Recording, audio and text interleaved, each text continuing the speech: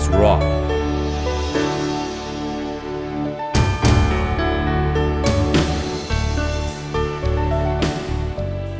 Hi everybody! Thank you for choosing ASRock motherboard, a reliable motherboard produced under ASRock's high-quality control. And welcome to our live demonstration program. This program is presented in two sections. In section 1, we will introduce the layout of the motherboard. In section 2, we will show you the installation step by step. Hope this program will help you to set up your own PC system successfully. Before you start, please have your quick installation guide and the user's manual for reference. Okay, are you ready? Let's go to the next section.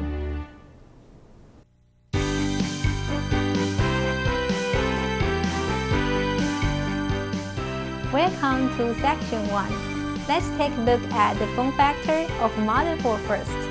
There are two popular dimensions of motherboard, ATX and the micro ATX.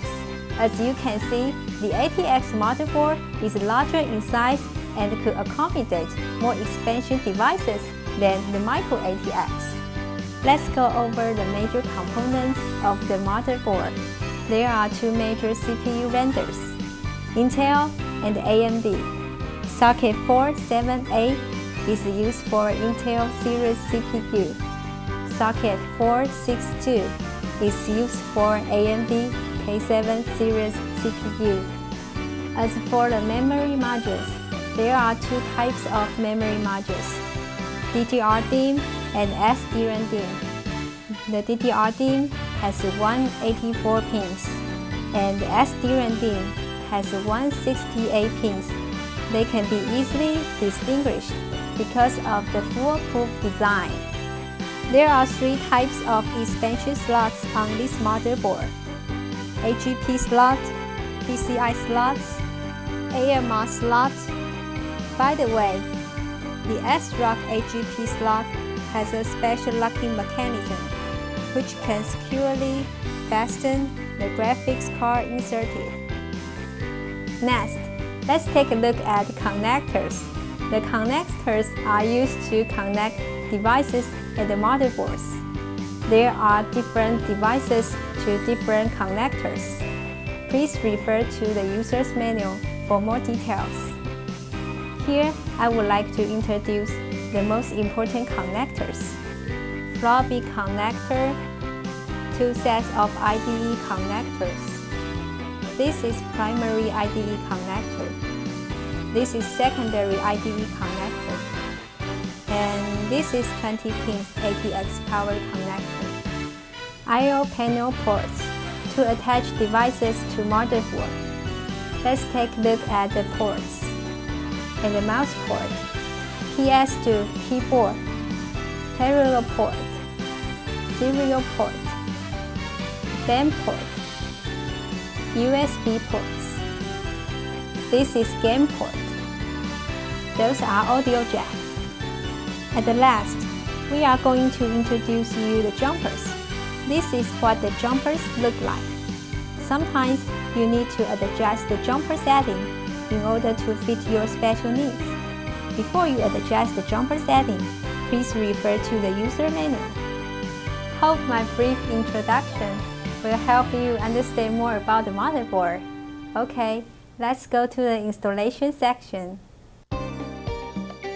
After the introduction of motherboard, we are going to show you step-by-step installation for PC system. In this live demo, we use micro ATX motherboard and some common option as our demo sample. Don't forget to have your quick installation guide and the user manual ready for reference.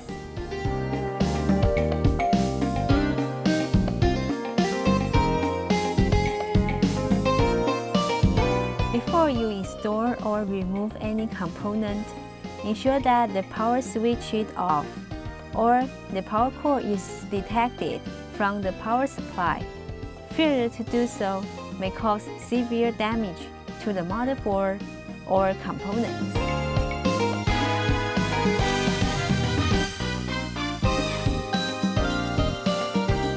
Now, we are going to install the CPU onto the motherboard. Before you install the CPU, please remember to prepare some thermal grease.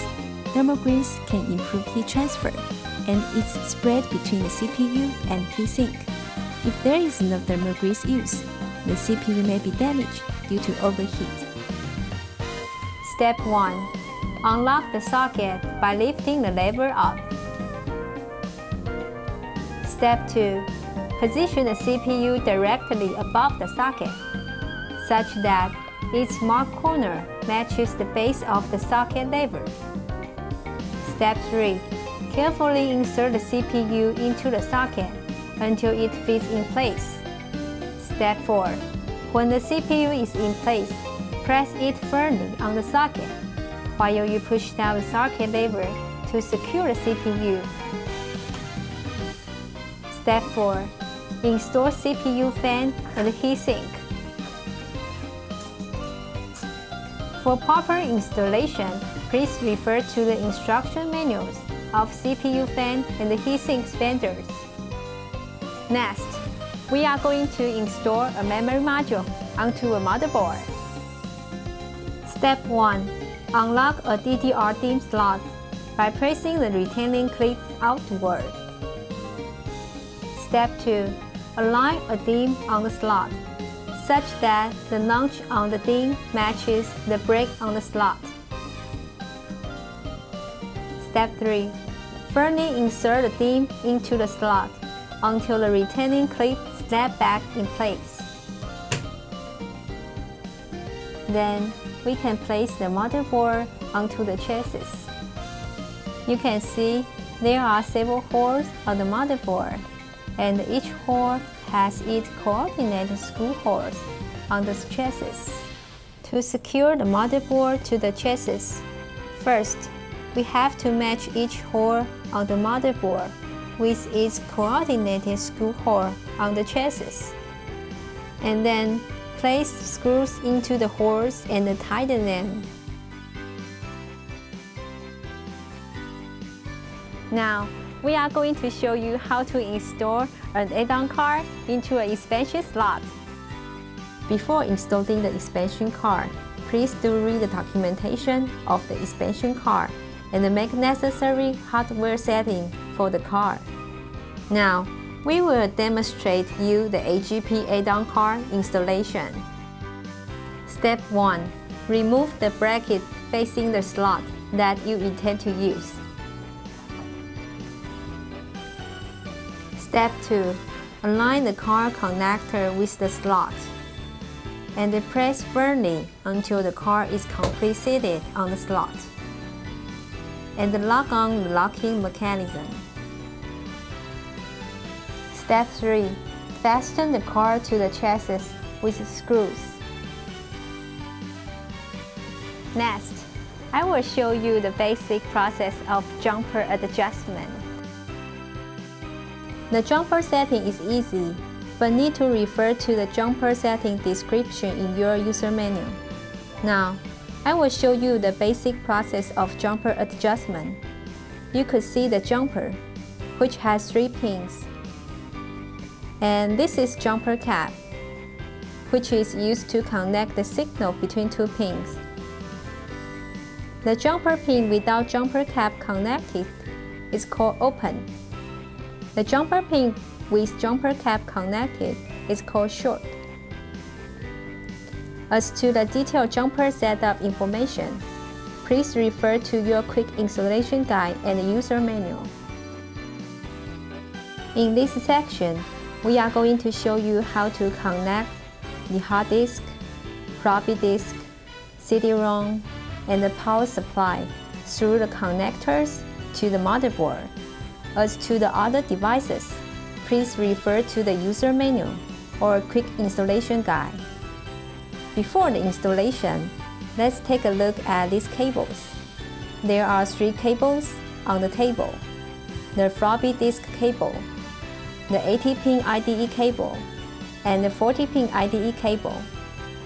These ends of the cables should connect to the motherboard, and this end should connect to the devices. Now, we are attaching the floppy disk. Connect this end to the floppy drive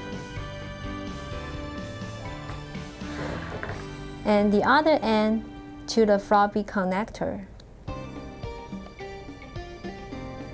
We are attaching the IDE hard disk.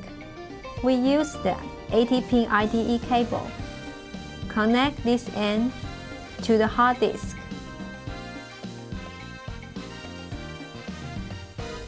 And the other end to the primary IDE connector. Next, we are attaching the CD-ROM. We use the 40-pin IDE cable. Connect this end to the CD-ROM and the other end to the secondary IDE connector. To optimize compatibility and performance, we suggest you connect your hard disk drive to the primary IDE connector and the CD-ROM to the secondary IDE connector, just like what we have been demonstrated. In this section, we are going to show you how to connect internal devices to the motherboard. Next, we will plug the power supply to the ATX power connector. First, we take the 20-pin 12-volt power connector from the power supply. Then, plug it into motherboard's 20-pin ATX power connector. Now, we are going to show you how to attach external devices to the I/O panel. In the previous demonstration, we finished all the chassis inside devices installation. Now, we are going to show you how to attach external devices to I/O panel, like PS2 keyboard, LAN, USB device, and audio out to the PC system through I/O panel. Now, you have experienced a general installation of a PC system. Hope you enjoy our DIY demonstration and may help you to set up your own PC system successfully. Besides, we strongly suggest you to read our quick installation guide and the user's manual for more detailed information. Here, I'm representing ASRock to give you our best regards and thank you for your support. Goodbye.